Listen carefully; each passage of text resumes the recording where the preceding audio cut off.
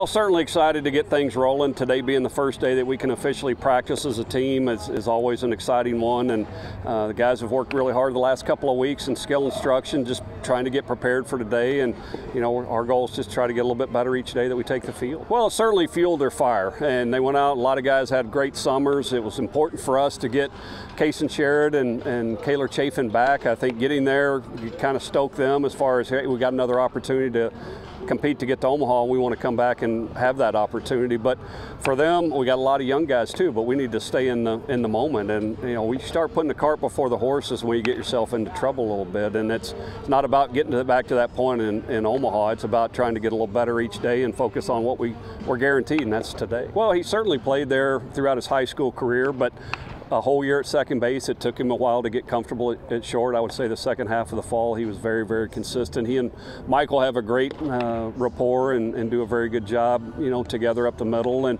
we also have a couple other guys, Chandler Morris and Alante Wingate, that have done a nice job for us at second base as well with Braden at short.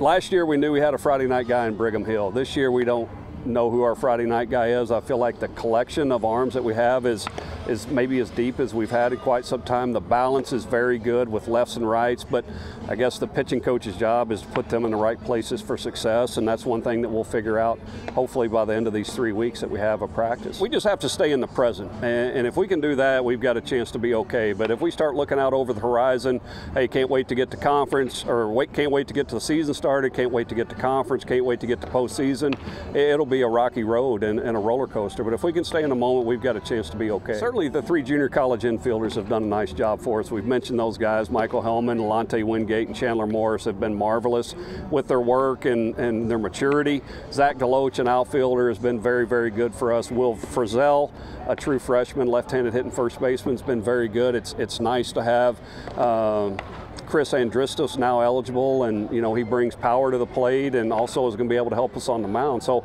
there's a lot of new guys we're excited about.